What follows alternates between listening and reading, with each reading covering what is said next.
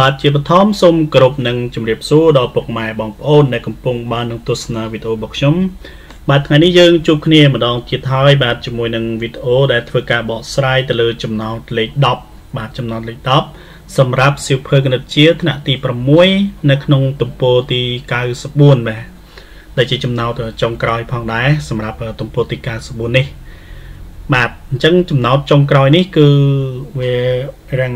កលៈកលិចបន្តិចបាទមានន័យថាមានរបៀបដោះស្រាយហ្នឹងវារាំងមានថាមានលក្ខណៈរដាក់រដប់ណាវាមិនរលូនហើយក៏ដូចជាមិនសូវជាងាយប្រហែលដែរបាទហើយការបកស្រាយនេះគឺខ្ញុំធ្វើទៅតាមលក្ខណៈសាមញ្ញងាយស្រួលយល់បាទដោយមិនប្រើសម័យកាលអីតាងអីញ៉ៃញ៉ៃច្រើនទេបាទថាខ្ញុំគិតថាខ្ញុំគោលបំណងខ្ញុំធ្វើហ្នឹងគឺដើម្បីសម្រាប់បងប្អូនដែលជាសិស្សនិស្សិតបាទបងប្អូនអត់ចេះក៏អាចថាមើលទៅអាចយល់បានហើយបើយើងប្រើសម័យកាលប្រើអីតាងលិចតាងកើតអញ្ចឹងគឺខ្ញុំគិតថាវាមិនងាយស្រួលសម្រាប់បងប្អូនដែលជាសិស្សនិស្សិតដែលនៅមានចំណេះដឹងនៅមានកម្រិតហ្នឹងណាគឺពិបាកក្នុងការចាប់យកអញ្ចឹងហើយយើងធ្វើតាមបែបសាមញ្ញតាមបែបសាមញ្ញគឺងាយស្រួលហើយមើលទៅគឺនិយាយថាមើលទៅអាចទទួលយកបានអាចចាប់យកបានអញ្ចឹងណាបាទអញ្ចឹងកុំឲ្យខាតពេលវេលាឥឡូវសូមរីរាយសម្ដាប់នឹងចំណោទលេខ10ដូចតទៅបាទមានខ្លឹមសារខាងក្រោមនេះសុកនិងសៅរកស៊ីចូលហ៊ុនគ្នាដោយសុកដាក់ទុន$1200និងសៅដាក់ទុន$3500មួយរយៈក្រោយមកចំណេញបាន$940បាទអញ្ចឹងយើងមើលពីរអ្នកនេះពីរអ្នកហ្នឹងក៏ដាក់ទុនរកស៊ីចូលគ្នាប៉ុន្តែសុកដាក់$1200ហើយសៅដាក់$3500ហើយមួយរយៈក្រោយមកគឺពួកគេចំណេញបានប្រាក់ហ្នឹង$940បាទសំណួរបាទតើម្នាក់បានប្រាក់ចំណេញប៉ុន្មានបើប្រាក់ចំណេញសមាមាត្រនឹងប្រាក់ដើមបាទអញ្ចឹងកន្លឹះនៅក្នុងចំណោទនេះគឺកន្លែងពាក្យថាប្រាក់ចំណេញសមាមាត្រនឹងប្រាក់ដើមប្រាក់ចំណេញសមាមាត្រនឹងប្រាក់ដើមមានន័យថាបើប្រាក់ដើមអ្នកឯងដាក់ចូលតិចអញ្ចឹងចំណេញទៅតាមនឹងដែរតិចដែរបើប្រាក់ដើមអ្នកឯងដាក់ចូលច្រើនចំណេញច្រើនដែរបាទអញ្ចឹងវាដាក់តិចបានផលវិញក៏ទទួលយកតិចដាក់ច្រើនបានច្រើនណាបាទអញ្ចឹងទី1គឺយើងដឹងថាប្រាក់ចំណេញសរុបមកគឺបាន$940បាទអញ្ចឹងតើម្នាក់ហ្នឹងទទួលបានប្រាក់ចំណេញប៉ុន្មានបាទក្នុងការដោះស្រាយនេះគឺខ្ញុំធ្វើបែបនេះរាំងវែងបន្តិចក៏ប៉ុន្តែអាចនឹងងាយយល់ណាទី1គឺយើងរកប្រាក់ដាក់ទុនសរុបបាទប្រាក់ដែលដាក់ទុនសរុបទាំងពីរអ្នកហ្នឹងតើប្រាក់ដែលគេចូលទាំងពីរអ្នកហ្នឹងប្រមាណអញ្ចឹងយើងយក$1200បូកនឹង$3500គឺស្មើនឹង$4700អញ្ចឹង$4700នេះគឺជាប្រាក់សរុបរួមទាំងអស់តែអ្នកទាំងពីរនឹងដាក់ទុនចូលគ្នាបាទបន្ទាប់ពីយើងឃើញប្រាក់ទុនសរុបហើយយើងអាចរកផលធៀបប្រាក់ដាក់ទុនរបស់សុក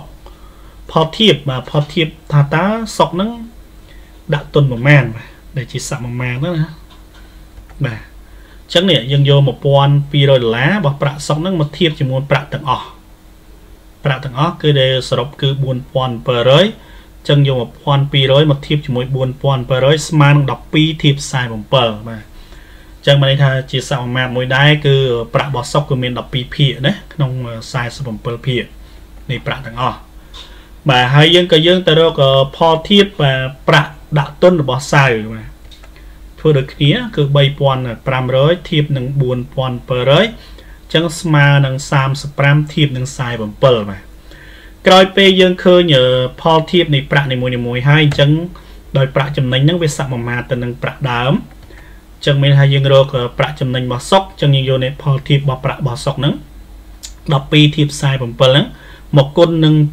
940ដោយសារ940នេះគឺប្រាក់ចំណេញរួមអញ្ចឹងយើងគុណដើម្បីបែងចែកថាតើក្នុង940ហ្នឹង12ភាគបានប្រមាណក្នុង47ភាគណាអញ្ចឹងយើងយក940គុណ12ចែក47ស្មើនឹង$240បាទអញ្ចឹងបានន័យថាប្រាក់ចំណេញរបស់សុកគឺផលសមាមាត្រទៅនឹងប្រាក់ដើមគឺបាន$240បាទយើងទៅរកប្រាក់ ចំណេញរបស់សៅប្រាក់ចំណេញរបស់សៅយើងធ្វើដូចគ្នា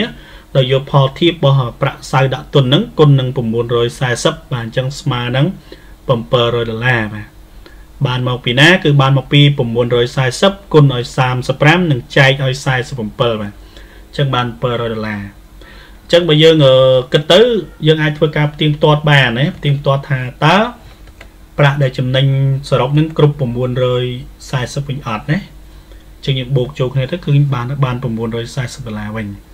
បាទអញ្ចឹងចម្លើយណាសុកចំណេញបាន$240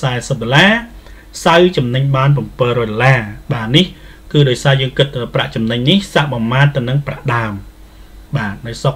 ដាក់ភាគហ៊ុនចូលតិចអញ្ចឹងពេលចំណេញទៅក៏ដកយកលុយចំណេញបានតិចសៅដាក់ភាគហ៊ុនចូលច្រើនអញ្ចឹងគាត់ចំណេញបានច្រើនបាទនេះគឺជាចំណោទចុងក្រោយបាទជាចំណោទទី10ចុងក្រោយសម្រាប់ទំព័រទី94បាទអញ្ចឹងសម្រាប់ពេលនេះខ្ញុំបាទសុធាសូមជម្រាបលាជួបគ្នានៅវីដេអូលើកក្រោយទៀតបាទសូមអរគុណ